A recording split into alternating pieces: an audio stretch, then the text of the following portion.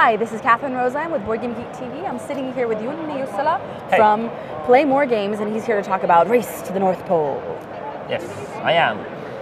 Well, in our game, you want to conquer the North Pole and you want to be the first to do so. But the Arctic is a harsh place. It is indeed. You arrive to the Arctic, which is our game boat, on your ship where your expedition team members are. And your goal is to get to the center with your whole team first. Okay, so the entire team. Yes. But the Arctic is very harsh and unexpected place, surprising weather and all that. First of all, there are competitors on the board. Yeah. If you are placed in the wrong place, a competitor might be in a good place to knock you out and send you back to your ship, so you have to start over with him. But more so, the Arctic weather. Whenever there's a storm, what's going to happen when a storm hits? You get a little confused, I'm assuming. You do. The landscape changes after the storm. You need to adjust Orient your yourself, strategy. right? Exactly, and just the options you had are going to change. And that's exactly what's going to happen in Race to the North Pole.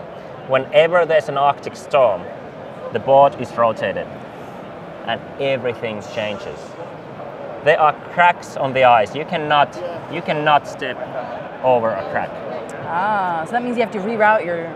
Exactly, and whenever the storm happens, those cracks are going to form in new places and you need to readjust your strategy. And also the options that you have in front of you. You have 3 cards and those are the allowed movements or actions you can do on your turn. And depending on those 3 cards, whenever there's a storm, you are going to get a new hand and you have to readjust your strategy all the time as you go. Very easy game to play. On your turn, you play 1 card from in front of you and you move 1 of your pawns on the board. Mm-hmm. And the goal is to get to the North Pole. You can only enter from the direction with the boot symbol on it. So you need to get to this square and play a card with the boot symbol to enter the North Pole and to get your guy to the scoreboard. And this you have to do with all of your pawns? Yes, and when you get your 4 guys on the scoreboard, you win the game. Now, you might be 1 step away, and if the storm hits, the North Pole does not rotate with the board, and that does take you around. On the other hand, sometimes you're lucky. And it'll rotate you to the right position. Exactly. So, very easy game to play. Mm-hmm. But it takes a lot of 2 to 4. 2 to 4. But it takes a lot of practice to really understand the Arctic and how to read everything in the game and anticipate all that. So there's a lot of replayability value with this game. That's great. How long does the game typically take to play? 45 minutes. A 45-minute game. That sounds great.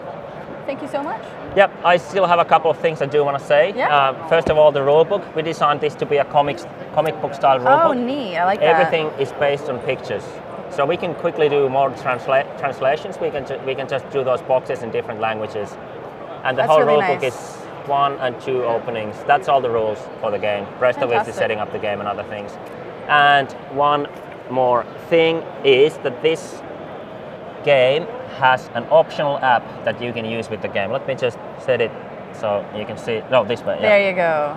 There you go. If you use the app with the game, it's not mandatory. That's very important to say. It's not mandatory. It's optional and doesn't cost you anything.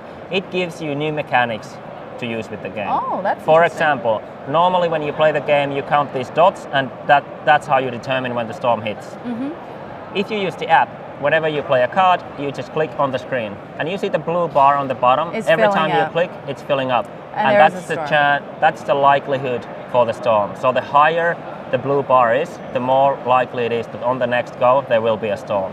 And the app tells you which way the storm's hitting. It's a blue storm. So you see these arrows, to the right on the corner, and that's a quarter rotation, and you have the boats in the corners to align the board. That's it, and the player who can adjust their strategy best to the changing conditions will win the game. Fantastic, thank you so much. Thank you. Race to the North Pole from Play More Games. Yep, and this is published today, and it's our first game, so very happy about it. Congratulations. Get it. The race is on.